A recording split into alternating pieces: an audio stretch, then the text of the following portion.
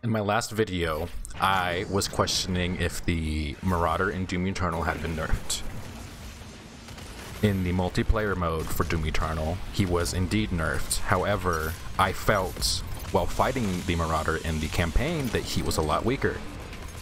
So, I posted the video, and I also posted it on the Doom Facebook page to a lot of people disagreeing with me.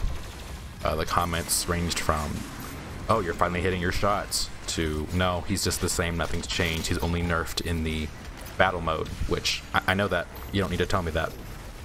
However, I felt something was still off. Well, it turns out, I'm not crazy.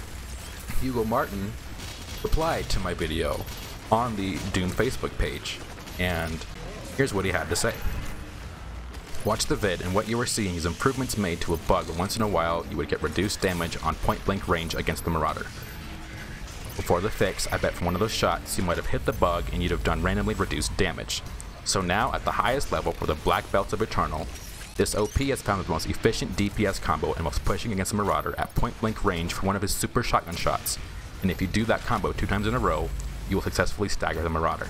I think I'd prefer the best players in our game to have to land a minimum of 3 combos to stagger, and in order to do that, I think we'd cap the max damage at point-blank range on the super shotgun to prevent you from staggering him in 2 combos ever. Keep in mind that only the best players with the fastest and most accurate skills and timing will even get to burn him down like the OP has here, and respect to him. He's an eternal ninja, and that's why we made the skill ceiling so high in our game.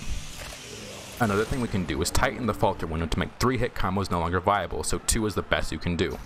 Little insight here. We wanted to leave the 3-hit window in there for super skilled players.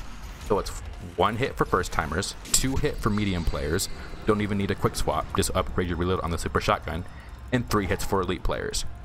But perhaps 3 is too much. Regardless, I think the goal is for it to be 3 combos total to stagger, even for super slayers, rather than 2, as it allows for a longer dance with our best AI, and that will be more engaging. So no, Leatherduck is not crazy. Leatherduck was correct in assuming that things were different between me and the Marauder. However, it was not the Marauder that was nerfed, it was the Doomslayer that was buffed, technically. So if you are skilled enough now, you can take down the Marauder in only 2 combos, which is incredibly fun, but I don't know, it might end up changing. So, overall, I wasn't wrong. Things had changed between me and the Marauder. And Hugo Martin called me an eternal ninja, and I'm gonna cry. I kid you not, that was my heart, guys. Well, let me know what you guys think down in the comments. Until next time, peace out.